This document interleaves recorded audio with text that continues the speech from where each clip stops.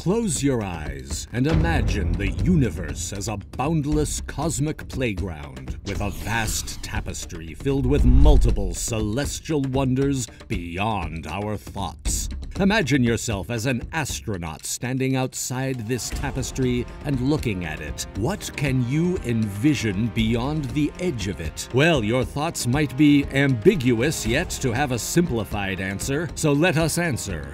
The Hubble Space Telescope has seen something helpful in adding information to today's hot question. In 2016, the Hubble Space Telescope focused on a black patch of darkness in space. It captured an image of a faraway cluster of light. This ball of light is the farthest galaxy, GNZ11, that we have ever observed till the 13.5 billion years of our universe's age. But can we consider it the ultimate end? Is this the final edge of our universe? Answering this question is tricky because we have to rely on the speed of light and the universe's age to get somewhere close to an accurate answer. Although light travels really, really fast, it still requires time to reach from one place to another. Even if you see a person sitting at some distance from you, you're not seeing him in real time. In fact, the picture you are seeing actually existed 3 seconds before. Did you know that it takes more than 8 minutes for light to reach us from the sun, a star 93 million miles away from us? This means we do not have a live view of the sun. Instead, what we see has already been passed 8 minutes ago because it took light from the sun to travel to us in 8 minutes. Isn't it mind-twisting for you? Okay, let's say we somehow get a very powerful telescope that enables us to see the galaxy GNZ11 from Earth. The picture that we will be able to see would be 13.4 billion years old. When we talk about the distance of stars from us, we use the term light years, as it takes years for light to reach us from a huge distance. So imagine how many years it will take for the things from the edge of the universe or beyond it to reach us as it is at an unexplorable distance from us. We can't even count those years, and probably that's why we don't yet know what's beyond the edge of the universe. Researchers are also playing their role in discovering what's lurking beyond the edge of the universe. A report published this year by Nature says that the new James Webb Observatory had taken glimpsing images of 6 celestial objects. These 6 celestial objects were formed only 600 billion years after the Big Bang,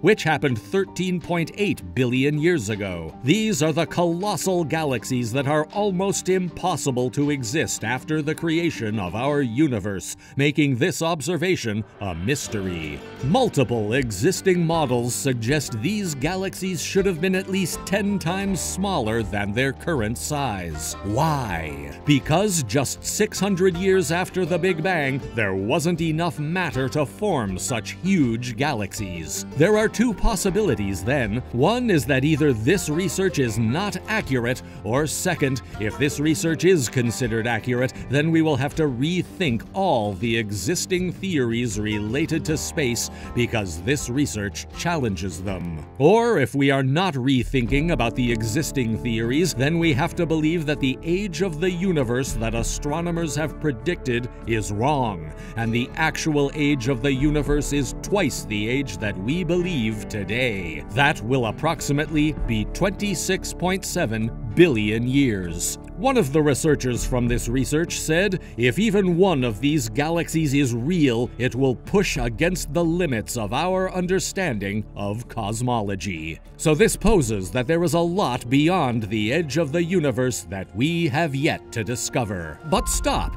Do not consider this as the final answer of our question, because there is a lot more associated with it. If we believe that our universe is a finite ball having nothing outside, then even the word nothing gives a sense of an empty void that does not have any mathematical definition. Asking yourself what's outside the universe is pushing your mind beyond its capabilities and trying to get an answer to a question that does not have a valid response. It's just like asking why we call a chair a chair.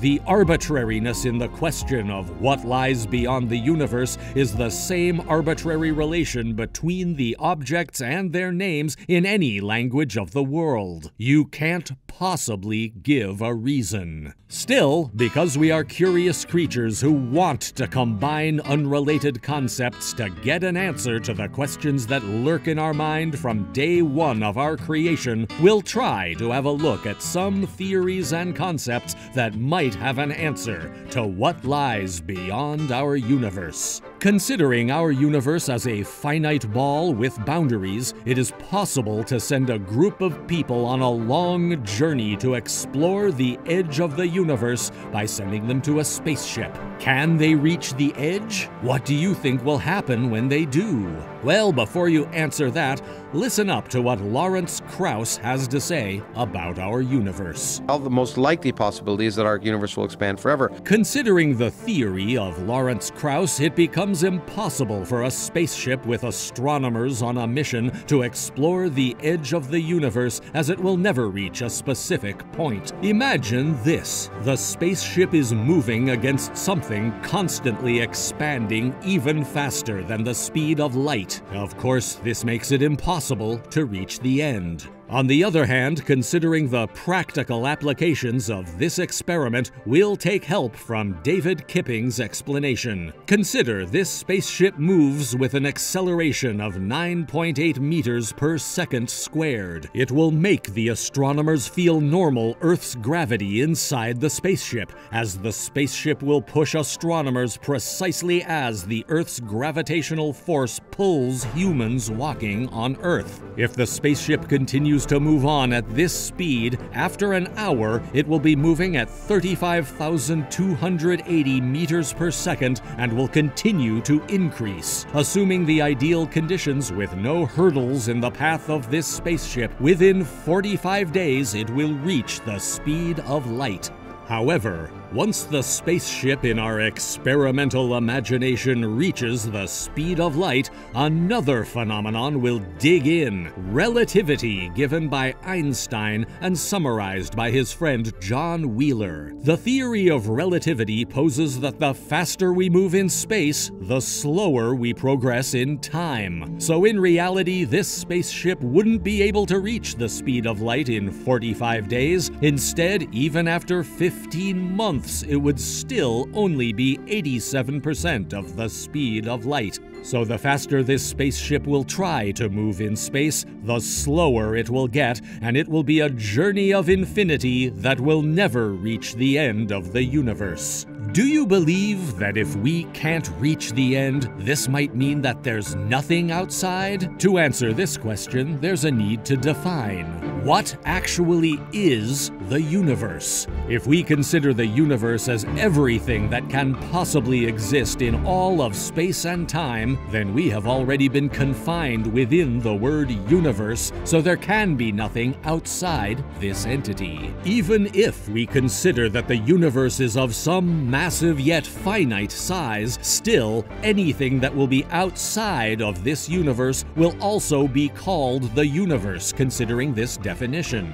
Ongoing oppositely, if we say that the universe is infinite and is shapeless, formless, and nameless, then an infinitely big entity cannot have any edge, so that discussion will close up here. That's not the case. We can just assume it as a thought that the creator of the universe might not want us to go beyond certain limits, and we call the certain limits the observable universe. We cannot see the unseen in the universe, universe until the light from the unobservable universe reaches us, and we have a vague idea that it's all pitch black outside the boundaries of the observable universe. Yet there is a riddle in all this. There is not a technical limitation or boundary. Instead, we as humans have limited exploration that we have not been able to enlighten those black areas beyond the universe yet. So, wrapping up all these theories and our experimental thoughts, it is obvious that there is an outside of our universe, which means that we live in an infinite place that keeps expanding, making it difficult to find its actual edge. What does your mind pose about what is beyond the edge of the universe? Let's share your exciting thoughts and beliefs to have probable answers to this question